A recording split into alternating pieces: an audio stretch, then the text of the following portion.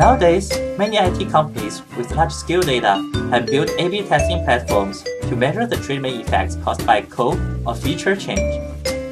Most are based on average treatment effect.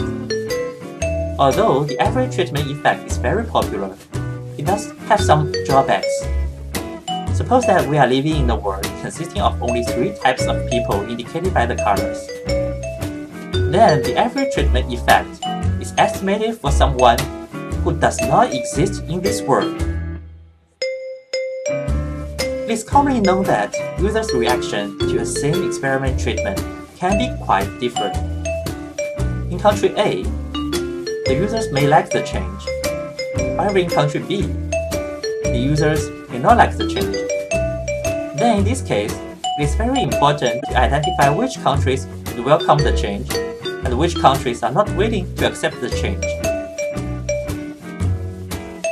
Here comes the first question. How to find the groups of factors that contribute to the heterogeneity of treatment effect? Could the factor to be gender, age, or country? Detecting heterogeneity of treatment effect on users with different characteristics is important for optimizing the decision-making process. And another question is, how do you know if the detected factors are the true ones that contribute to the heterogeneity?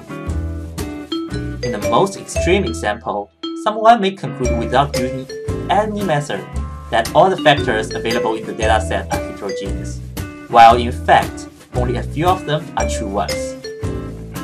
Then there are a lot of false discoveries in the result. It is crucial to control the proportion of false discoveries, since it would be a huge waste of time and money in investigating all the false discoveries. In our synthetic and real experiment datasets, we show that our proposal can help users detect the factors that cause the heterogeneity in treatment effect, and ensure the false discovery rate to be controlled under a pre-specified level. With our false discovery rate control the heterogeneous treatment effect detection method, we can get answers for those 2 questions simultaneously. Make sure to check out our paper on KDD 2018 proceedings, and thank you for watching.